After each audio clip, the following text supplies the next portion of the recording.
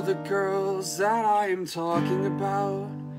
Well, they are time bombs and they are ticking, and the only question's when they'll blow up.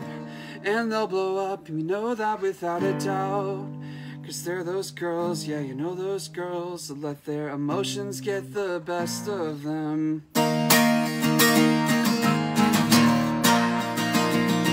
And I contrive some sort of a plan to help my fellow man.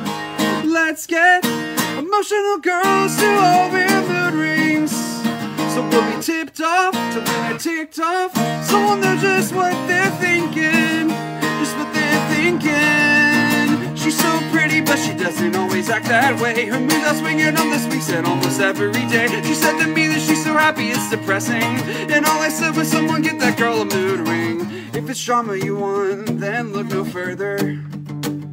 They're like the real world meets boy meets world meets days of our lives.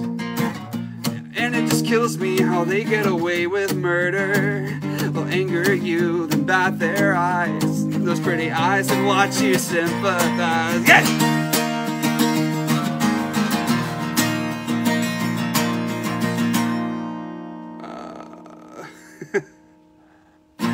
She's so pretty, but she doesn't always act that way. Her moods are swinging on this week's and almost every day. She said to me that she's so stressed out that it's soothing, and all I said was, someone get that girl a mood ring. 'Cause when it's black, it means watch your back, you're probably the last person in the world right now she wants to see. And when it's blue, it means that you should call her up immediately and ask her out, because she'll most likely agree. And when it's green, it means it simply means really stressed. And when it's clear, it means she's completely emotionless, and that's alright, I must confess. We all know the girls that I am talking about. She liked you Wednesday, but now it's Friday, and she has to wash her hair.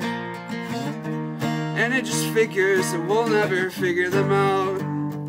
First she's Jekyll, and then she's Hyde. At least she makes a lovely pair.